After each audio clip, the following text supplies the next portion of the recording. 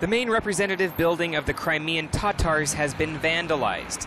Cleaning staff discovered obscene graffiti at the Mejlis, the Crimean Tatar Council in Simferopol.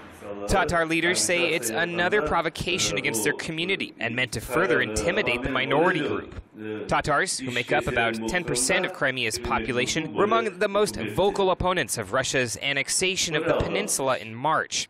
Since then, Russian authorities have banned many demonstrations held by the Tatar community and moved to marginalize their leadership.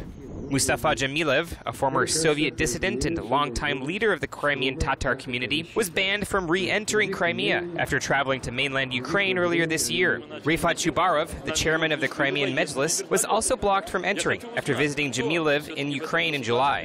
Crimean Tatar leaders have called for a boycott of the upcoming local elections, which they see as illegitimate.